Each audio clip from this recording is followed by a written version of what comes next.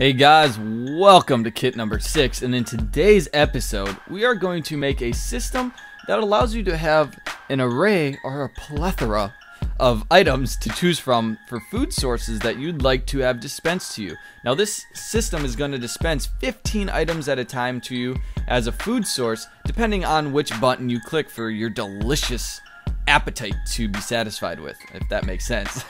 So Sirens from the Farside server wanted this, so I said, hey, I'll make it for today's kit episode. So everybody sit back, relax, and enjoy.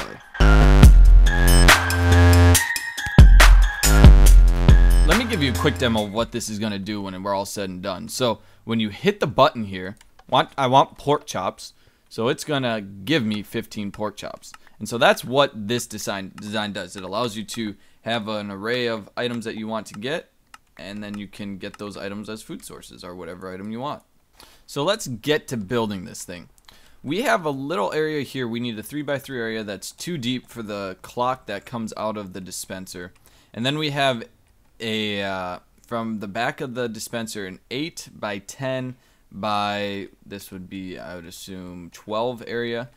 And this needs to go 10 blocks high from the ground. So let's get rid of these green blocks, like always. Boop, boop, boop, boop, boop. So one thing about this design has a pretty repeatable pattern for the dispenser clock. So I'm just going to show you this first design of how to do the hopper clocks, and then after that I'll do the repeatable design, and then I'll show you guys the wiring.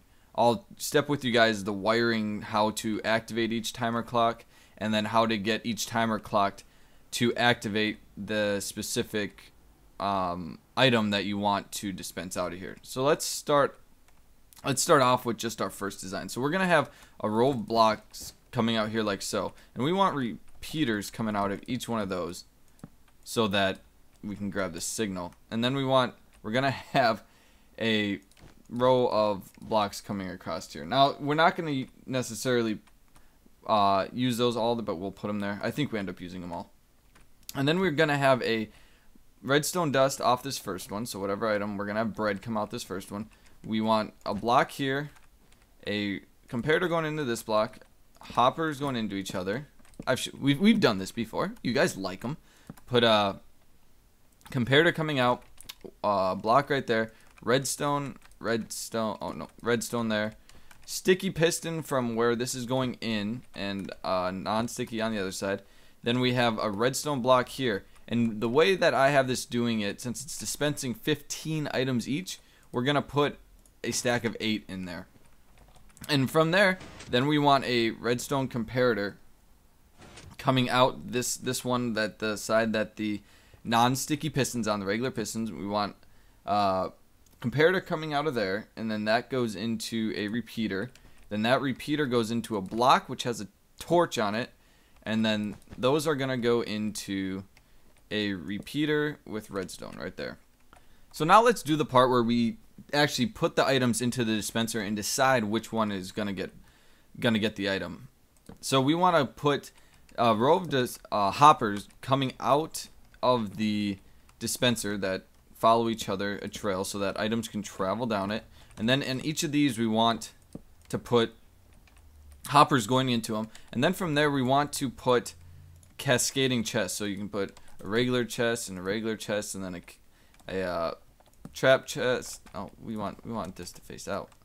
And then we put a trap chest and a trap chest right there. So if we put, let's say, 64 bread in there, right, it's gonna stay in there. And then once this, we can simulate this with the button press, right? And then we push that button to activate that block. We get items that are going to be dispensed over here. So there should be 15 bread that end up getting dispensed. Perfect. And that is what we want. So I'm going to go ahead and I'm going to repeat this hopper timer system, and I will show you guys the end result. So we got the cascading done of this. So for each one of these, you're going to need a 2 wide by 6 deep area. And going from this bottom one, the way this works then, because we need spacing for different redstone components that we have coming on here, and with the wiring that we have coming off here, we need to go from the block that the repeater goes into, you need to go one block. So it's block one space, block one space sort of deal. So get rid of that block. So now let's start the wiring. So if we hit this button, put bread in here, we're gonna get 15 I should say 15 bread will come into here because we haven't got that clock set up yet. So now we want to have the pork chop portion of the redstone happen. So the way we achieve that is from here. This will be the pork chop one. So this line right here, we have get activated, and then we just simply take that redstone up. So that's gonna activate that. So if we had pork chops in here, we can see this is gonna activate that, and that would send out the redstone signal. Now these last two are a little bit different. We're gonna have some redstone torch mechanisms going up. So what we want to do here is we put repeaters down here like so, and then we have blocks coming out of these repeaters, and then we're gonna have redstone torches,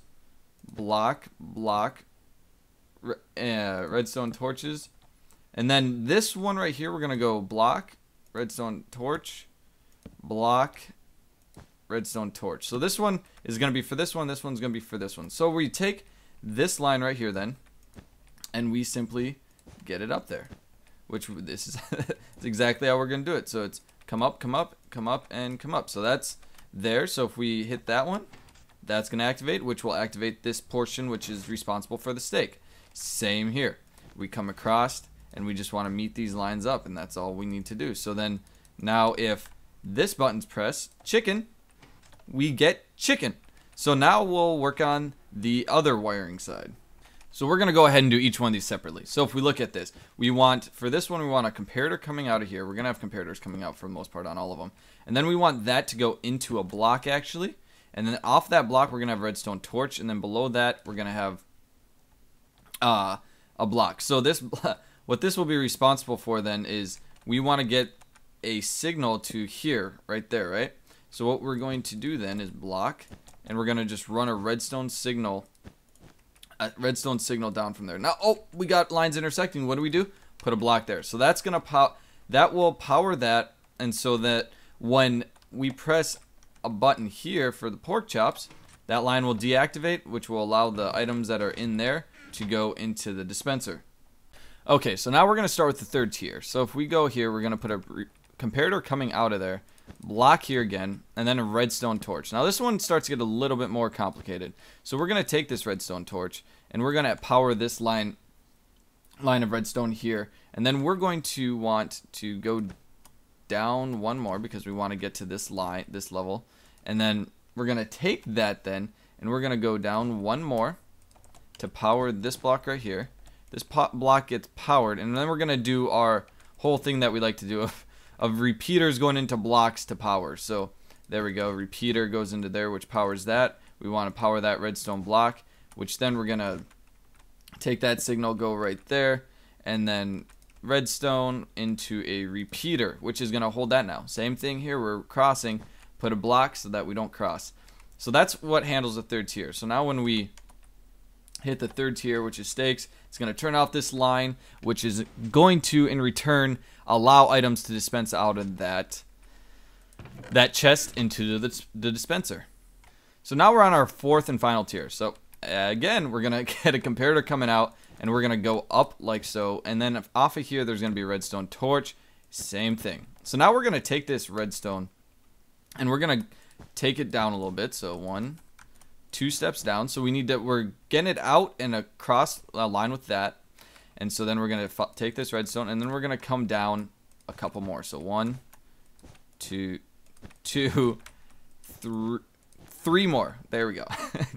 just keep breaking the blocks. So then we're going to do our infamous, we like repeaters going into blocks for some reason, and that's what we're going to do. So repeater going into this block, which goes into this redstone, powers that redstone from there. Same thing. Then we're going to grab out that redstone. See, and the reason why we have to use these repeaters is and repeater right there and this repeater sort of right here is obviously to grab the redstone out, but also we're do this design so that our wires don't cross. So then we're going to keep going with it. Our redstone dust repeater will go in there, which will then power this block right here.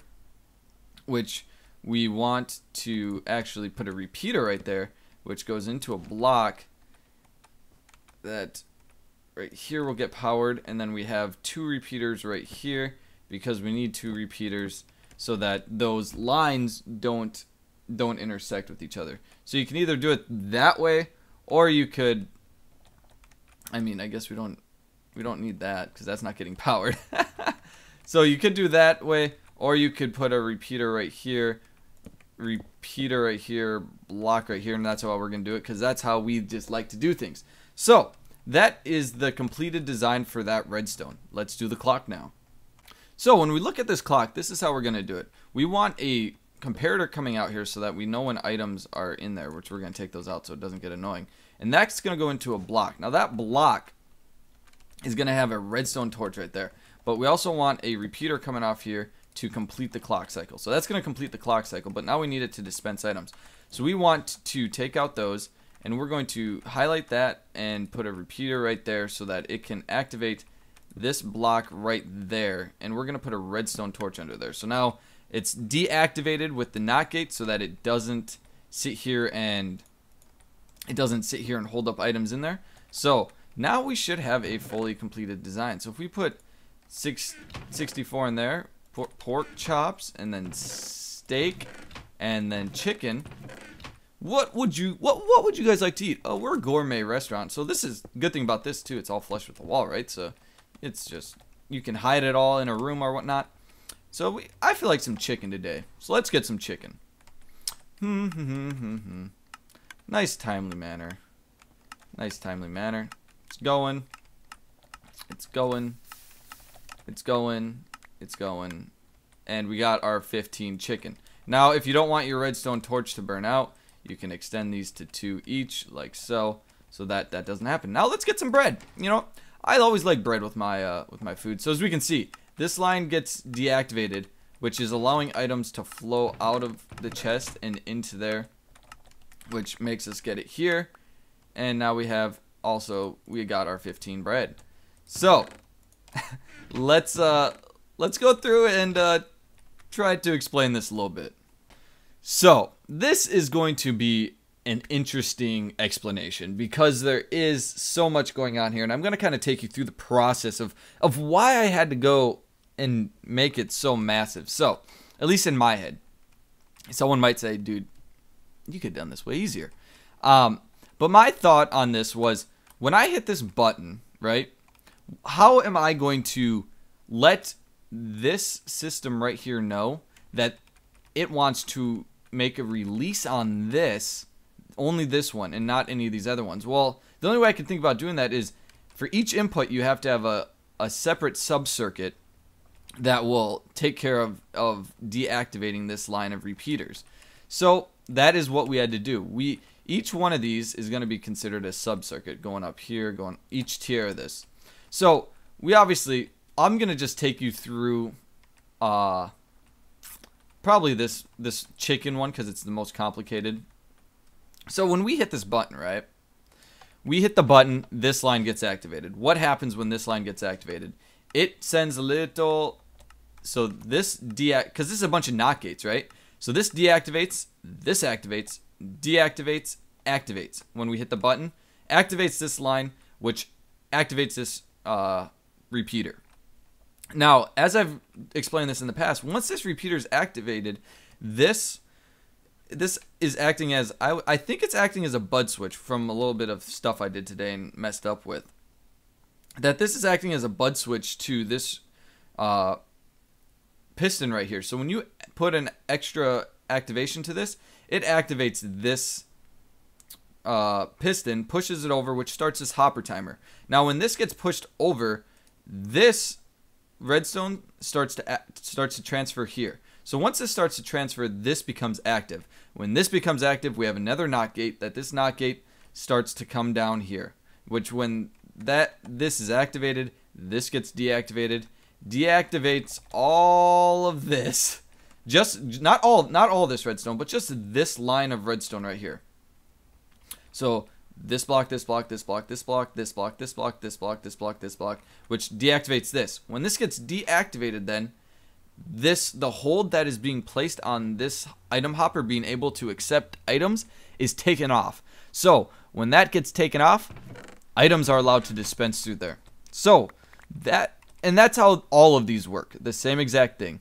Not gates coming out here, and same here. Not gate right there that get deactivated. That allows the hold on each respective hopper to then allow items to be dispensed through it, which then allows it to dispense items down to the bottom row, which comes over to this dispenser. Now, once we get to the dispenser, we just have a simple clock, right? Now, one thing that I had to take into consideration here is we had to have this redstone torch be deactivated by default, because if it was activated, it would activate this block, which would then power this block, and if this block was powered, it wouldn't dispense items into the dispenser, or drop items into the dispenser. So we had to not gate it, right? So that's what happens here. This comparator powers this block, which then creates a clock, but it also deactivates this on each clock cycle, which then deactivates this, which then allows this torch to activate, and then on every clock cycle it activates and deactivates. So let me show you guys, right? Every clock cycle it activates, deactivates, which then allows an update to happen to this torch. And when an update happens to a torch when it's around when an update happens to any block when it's around a dispenser, then it shoots out the item. So I hope you guys enjoyed this. This was a great project. This is for my friend Sirens from the Farside server. He was like, "Hey Cluster, how can we do this?" So this is for him. So I thank you guys for watching. Dream big.